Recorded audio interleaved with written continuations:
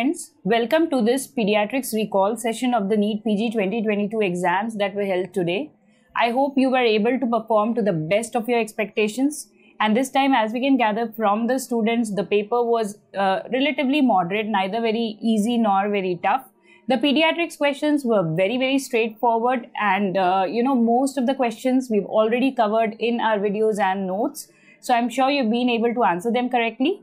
So just a quick, discussion of the questions which I've been able to gather from you all till now. So if there is any change in the question, exact language or the options, if you feel, so you might, mention them in the comments. Okay. So let's start with the first question. What we have here is an infant who presented with developmental delay. So an infant with developmental delay. Okay. And is admitted to ICU with recurrent episodes of abnormal movements, okay?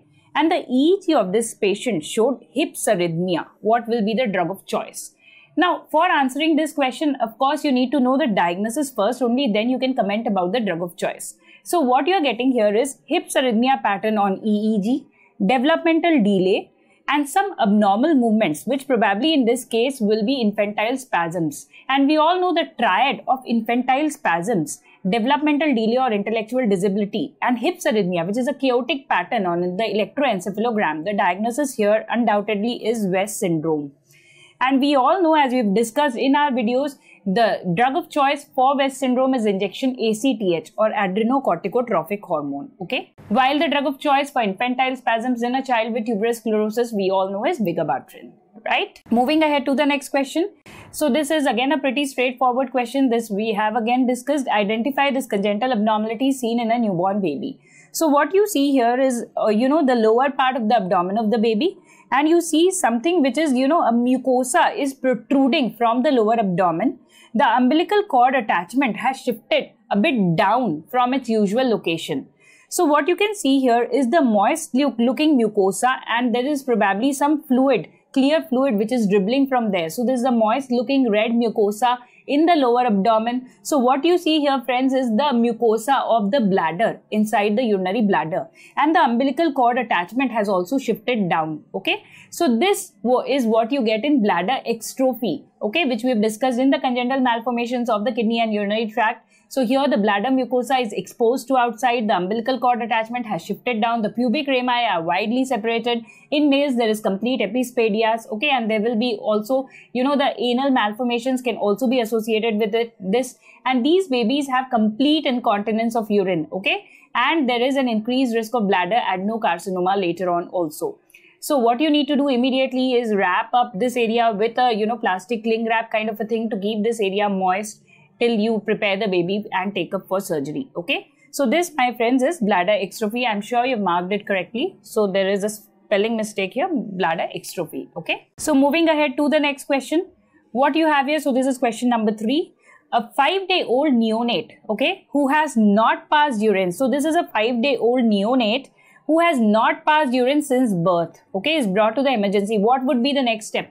So if a baby has not passed urine for 24 hours, I think there's some confusion in this question. Some students mentioned that it was mentioned that the neonate has not passed urine for last 24 hours. So if it is mentioned that neonate has not passed urine for last 24 hours, then this fits in the definition of acute kidney injury. In fact, it is the most severe stage of acute kidney injury where there is anuria for more than 12 hours. So this baby probably has acute kidney injury, okay? And that is a medical emergency. We need to manage it, continue breastfeeding and observe. We cannot just sit and observe this baby, okay? We need to do more than that.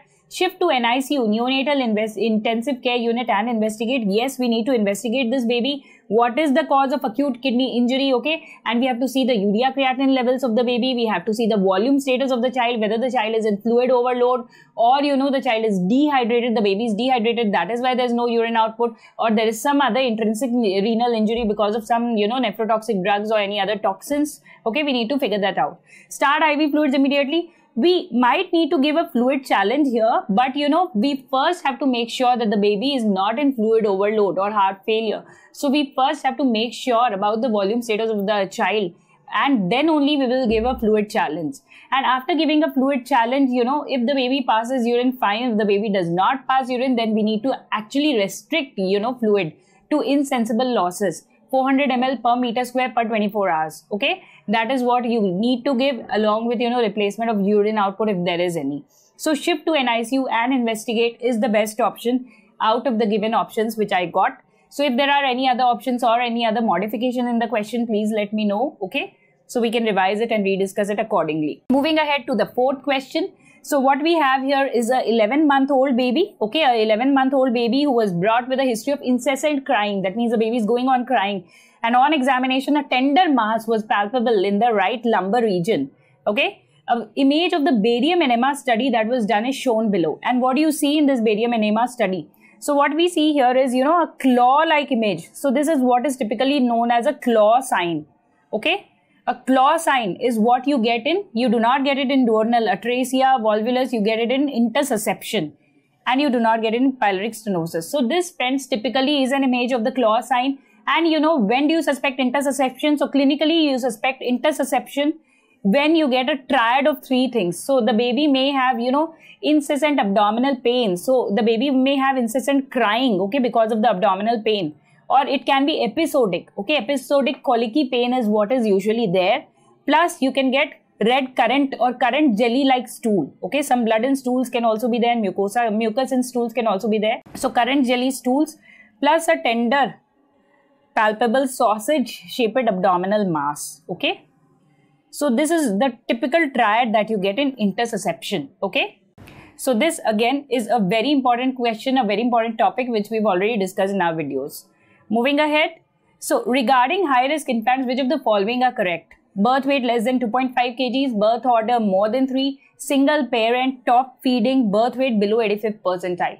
So let us see what are the features of high-risk infant, or what are the risk factors which make a baby high-risk. Now, what do you mean by high-risk baby? High-risk infant is an infant who is more at risk of developing complications or morbidity and mortality as compared to the other normal babies, okay, as compared to their healthier counterparts. So there are some risk factors which make the baby high-risk. There are some maternal or social factors, like if the mother is too young, age less than 16 years, or if the mother is elderly, more than 40 years of age, or if the mother is having any illicit drug use like cocaine, alcohol, or smoking. Poverty, unmarried status of the mother, or a single parent is again another factor which has been seen to make the baby high risk. Short interpregnancy times, if the pregnancies are spaced very closely, then that also imposes a risk. Maternal diseases like diabetes, hypertension, or if the mother has any rheumatological illness, okay. Factors related to previous pregnancy which make this baby high risk are previous history of intrauterine death or death in the neonatal period, previous history of a baby having IUG or intrauterine growth restriction, okay, prematurity in the previous baby, hydrops in the previous baby, congenital malformations or inborn errors of metabolism in the previous baby. Factors related to present pregnancy which make this infant high risk are vaginal bleeding during pregnancy, presence of multiple gestation, that means twin, triplet, quadruplets and so on, pre-eclampsia in the mother, premature rupture of membrane, presence of poly or oligohydramnios during pregnancy, and during labor, if there is premature labor or postdated labor, or if there is fetal distress during labor, breech delivery, presence of meconium stained fluid, assisted delivery or cesarean section also make the baby high risk. Now there are some factors related to the neonate which are often asked in questions like this, the current question also. So birth weight of a baby, if it is less than 2500 grams, that means a low birth weight baby, or if the birth weight is more than 4000 grams, that imposes high risk to the baby. Birth less than 37 weeks of gestation or greater than equal to 42 weeks of gestation, that means preterm or postterm baby, again a high risk, okay.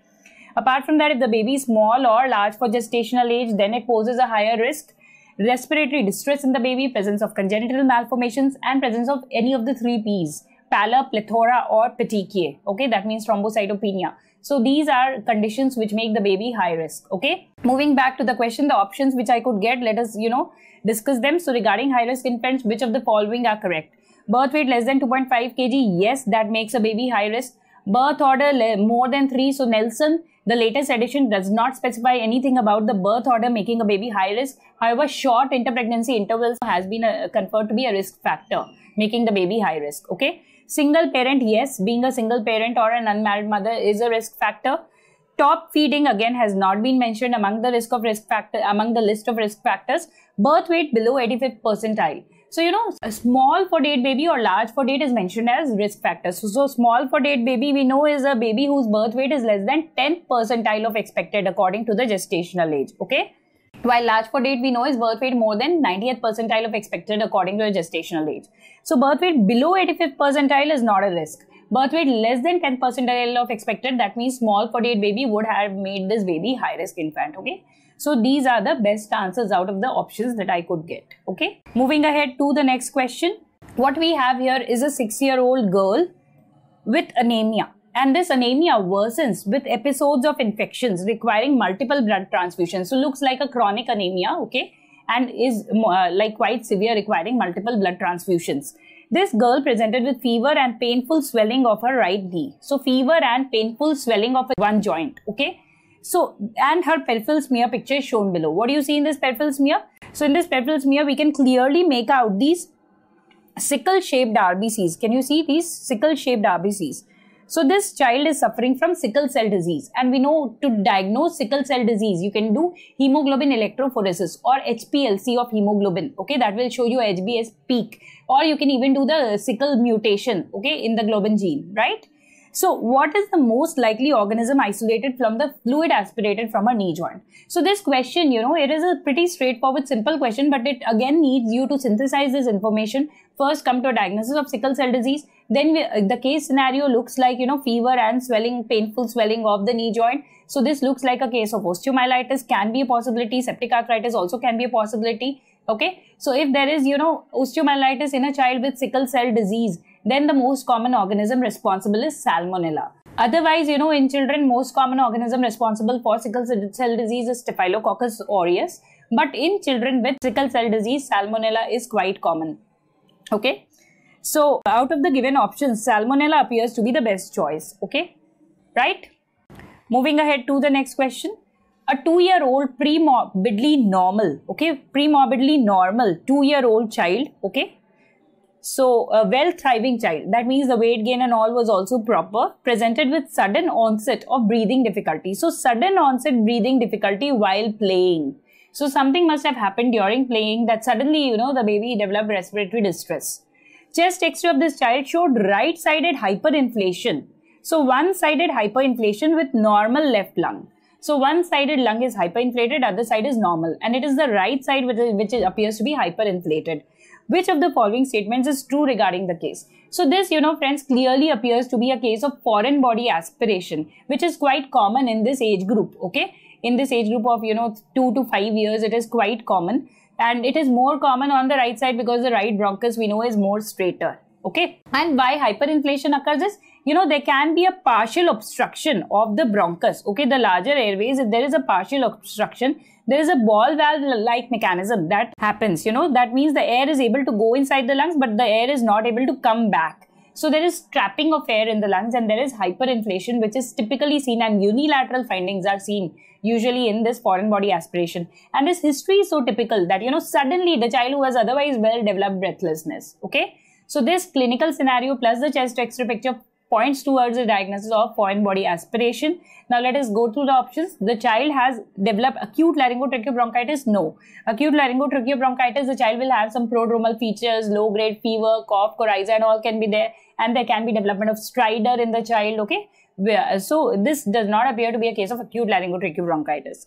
Focal area of decreased air entry will confirm the diagnosis. So focal area of decreased air entry can be due to many reasons. It can be due to collapse of the lung. But this collapse of the lung, if it is present, it is not confirming our diagnosis. Our diagnosis here is foreign body aspiration, okay? So this does not appear to be the best choice. In complete obstruction, ball valve mechanism leads to such condition. So complete obstruction, my friends, will produce a collapse of the lung, will not produce hyperinflation due to the ball valve mechanism, okay? So this again is not a correct statement. Bronchoscopic removal is the management of choice. Yes. So if there is a foreign body aspiration in a child, we need to take up the child to the OT and, under sedation or anesthesia, bronchoscopic removal of the foreign body is what is required. Okay. So moving on to the next question. We have a 5-year child with a history of recurrent urinary infections, okay, who presented to the pediatrics OPD, and this child was evaluated. The image of a micturating cystourethrogram is shown below. What is the probable diagnosis? So what you see in this image of micturating cystourethrogram is the bladder appears to be dilated. Bilateral ureters are also dilated. And in micturating cystourethrogram, what you do is you insert a Foley's and you insert dye or contrast from below. And you can see that the dilated and tortuous bladder and dilated pelvis of the kidney and the calyces are seen. Okay, and the bladder is dilated, bilateral findings are there. So this is suggestive of a vesicoureteric reflux. Okay, bladder distension is there, yes, but that is not the only finding here. So this is not the best choice. Ectopic kidney, no. The kidneys do not appear to be ectopic here, it does not. So vesicoureteric reflux bilateral is the best choice out of the given options. And micturating cystourethrogram is often done either to look for posterior urethral valve, okay, so dilated posterior urethra you can get, or you can look at the VUR, which is a very, very common cause of recurrent urinary tract infections in children, okay. Moving on to the next question. So this, my friends, is the 10th question. A child who presented to OPD with multiple episodes of loose stools. Okay, so diarrhea is so important topic. We've discussed it so many times in our videos also, in the MCQ marathon also. So, you know, diarrhea is a must know topic. We all know that. I'm sure all of you have answered this correctly. So, a child presented to OPD with multiple episodes of loose stools. He's not able to drink anything. Capillary refill rate is very slow. Actually, I think here what was mentioned was the skin turgor. So, the skin turgor is very slow, was what was probably mentioned. The skin pinch or skin turgor, please write in the comments below. I think it is the skin pinch or the recoil of the skin after pinching that was, you know, very slow. It's probably what was mentioned. Which grade of dehydration this child has. So let us discuss a little bit about the assessment of dehydration in a child with diarrhea, which we have discussed n number of times. Okay, so we know sensorium. In no dehydration, the child will be well active and alert. In some dehydration, the child may be dull and lethargic. And in severe dehydration, the child is, you know, very, very lethargic and almost comatose. The child may be very lethargic and comatose. Okay, right? Altered sensorium can be there. Thirst, normal in no dehydration, very thirsty in some dehydration, and the child is not able to drink. So not able to drink indicates severe dehydration. Okay, like we are getting in the current case scenario also.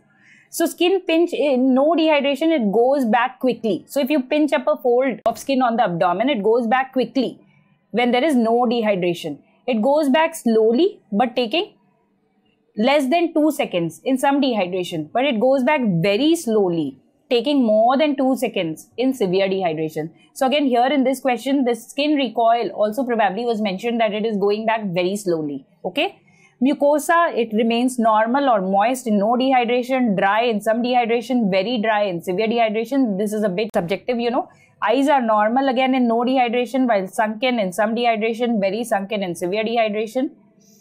Tears present in no dehydration, and they are absent in some or severe dehydration. So as we mentioned, if the patient has 2 or more signs, including at least one of the signs mentioned in inverted commas, that means either the sensorium is altered, or if the child is not able to drink or breastfeed, or if the skin pinch is going back very slowly, then the child has severe dehydration. So moving back to our question, what we have here is a child with multiple episodes of loose stools, that means acute diarrhea. He is not able to drink. That indicates severe dehydration. And capillary refill time is also very slow. If it was mentioned, the skin pinch is also going back very slowly. All these are pointers towards severe dehydration. And in severe dehydration, we know we have to give IV correction. So we have to use ideal fluid to be used as ringalactate 5% dextrose, and you have to give 100 ml per kg fluid to correct severe dehydration at different rates depending on whether the child's age is less than 1 year or more than 1 year. Okay. So these, friends, were some 10 questions which I could, you know, get recalled questions till now from pediatrics. I'm sure there are many more. So please, if you are able to recall any other questions, please mention in the chat box below.